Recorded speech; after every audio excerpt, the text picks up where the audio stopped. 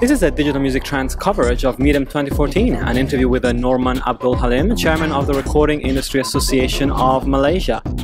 DMT's coverage is brought to you by CI, the delivery platform used by leading independent labels, distributors and aggregators around the world on ci-info.com. Hi Norma, it's great to be here with you at Medium 2014. So first of all, a really great booth here for the Malaysian presence at Medium. So how did you end up getting involved with Medium in the first place?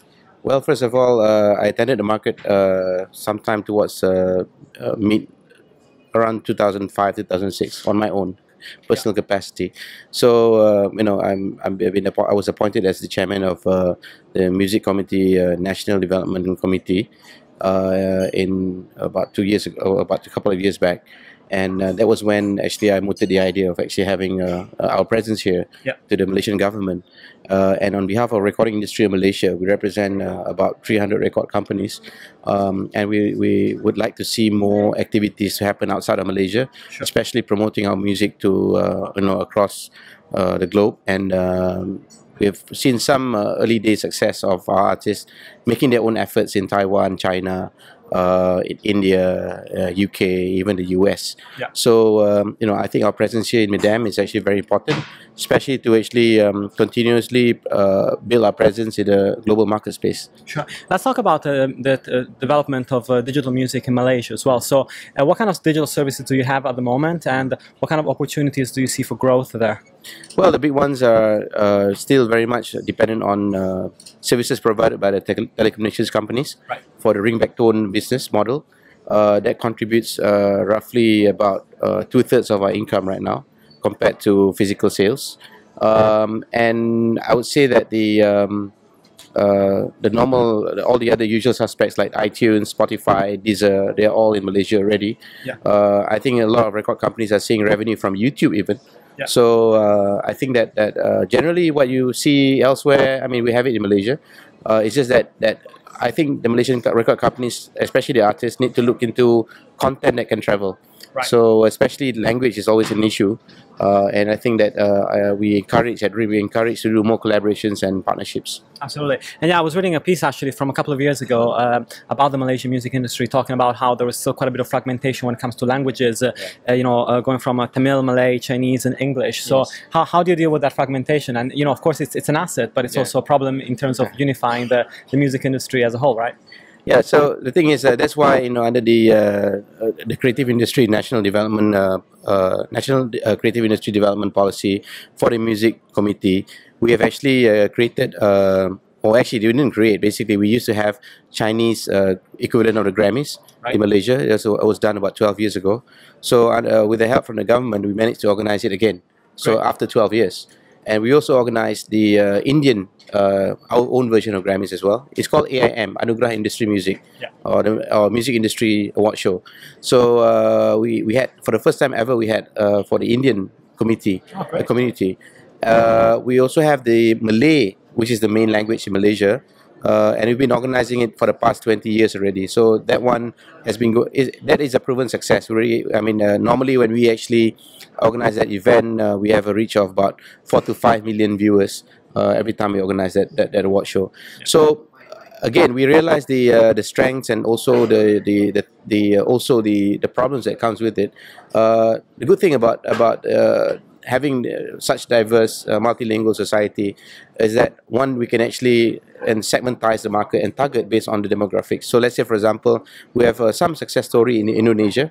Our artists, they speak a different kind of Malay, but they call it Bahasa Indonesia, but it's still Bahasa. We speak Bahasa Malaysia. So it's similar, but it's not the same. But we have got some success of our artists in Indonesia, in Singapore and also in Brunei. We talk about Mandarin, our artists have actually exported their music in Taiwan and also in China, which is actually also a big achievement. And those who speak Tamil, Indian, one of the dialects there, so it's pretty big in southern part of India. So they're doing okay.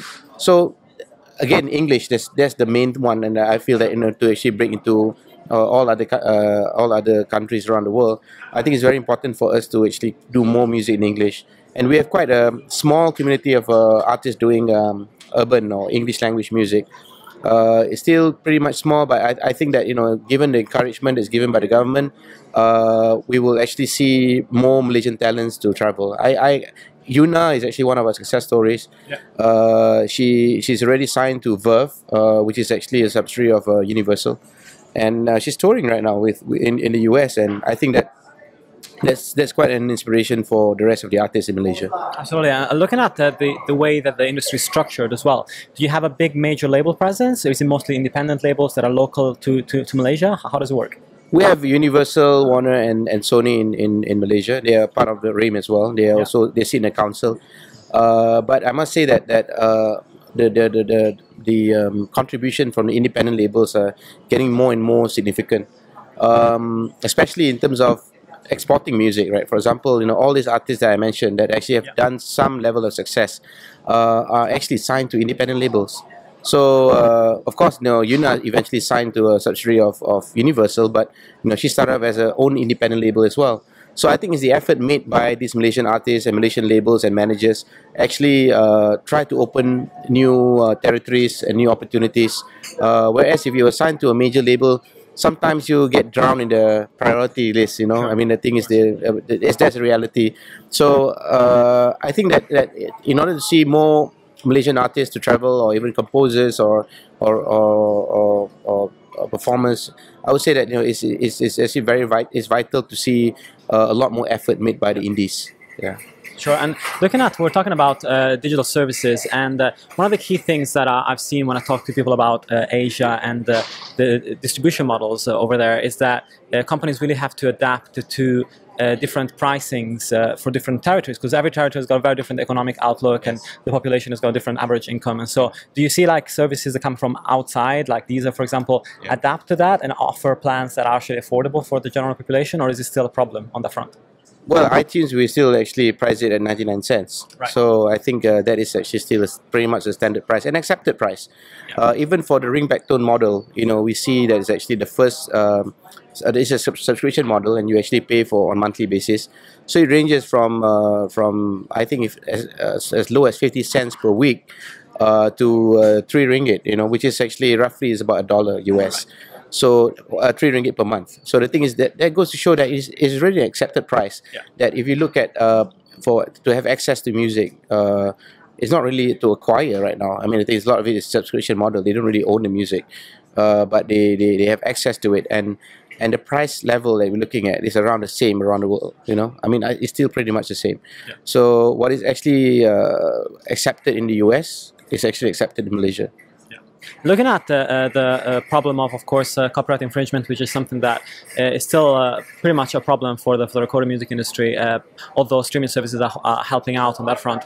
You know, in 2011, I think in Malaysia there was you know, some sort of move to restrict access to certain websites from ISPs that was government mandated. So from 2011 to today, how has that situation evolved, and is there anything new that happened in between?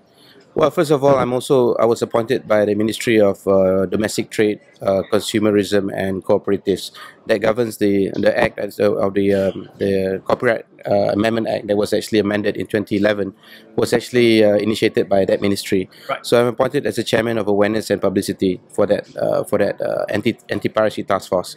Very much, I personally was very much involved together with RIM to actually help the government to look at models around the world.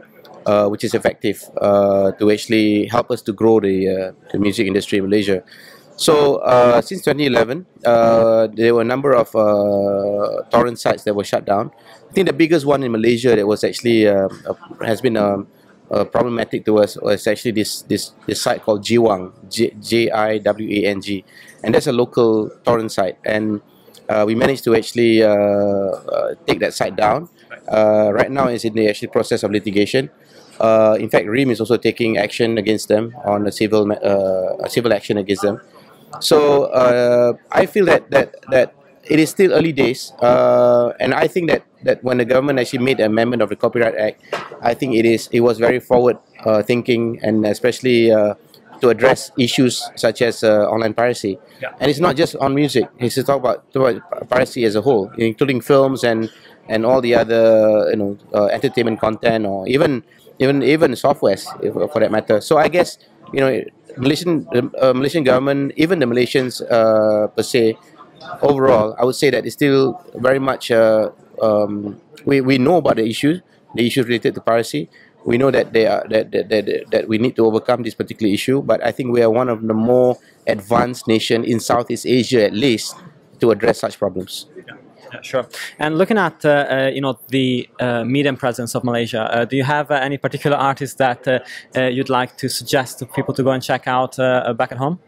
Yeah, I mean, it depends on what kind of music that you like. You know, like you talk about Sheila Hamzah. I mean, she's very much one of the top female artists in Malaysia.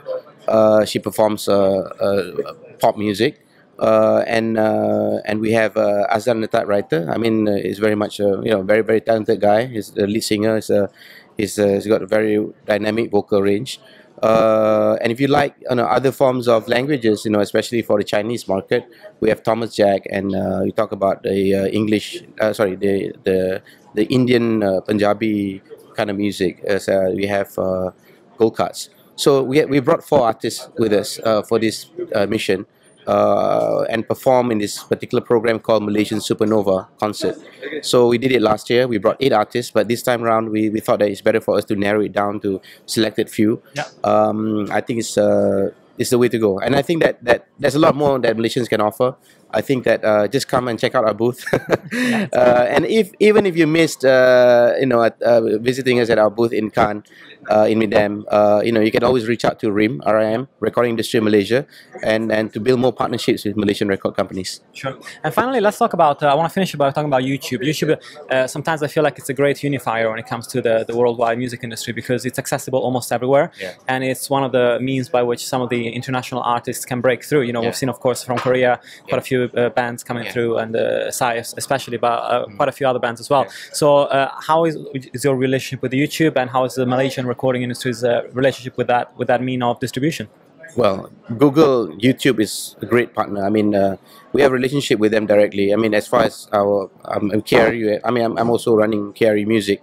So you know, we have direct access to Google and with as one of YouTube's official channels. But a lot of the other record companies actually have those access as well. Yeah. And I think that it's a great platform. It's the #1 TV network right now, and it's the best thing is actually just how you build your presence on a social media platform to get your presence felt. And I think that one thing that is actually important that we realize in Malaysia is that we need to upgrade the standard quality of our music videos, because now it's all visual as well. It's not just the audio. So the visual presentation is important, and that is why under the National Creative Industry Development Initiative for the music industry, there was about $1 million US was allocated in terms of as a matching grant to support artists to produce better quality music videos. So I think that I mean, the thing in Malaysia, we have very low cost of living compared to the Western markets. So even with a $10,000 US budget, you know, you can get really high quality music video. So you know, I can tell you that the government is actually listening to what the industry is trying to achieve.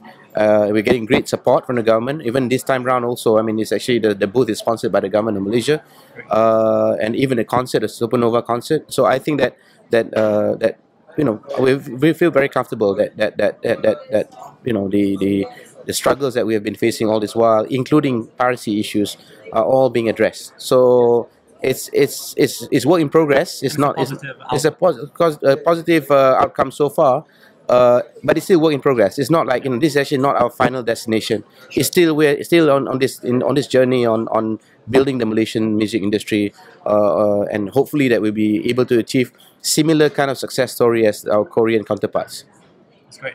Well, Norman, thank you so much for your time, and this has been the Digital Music Trends coverage of MIDEM 2014. Thanks. Thank you very much.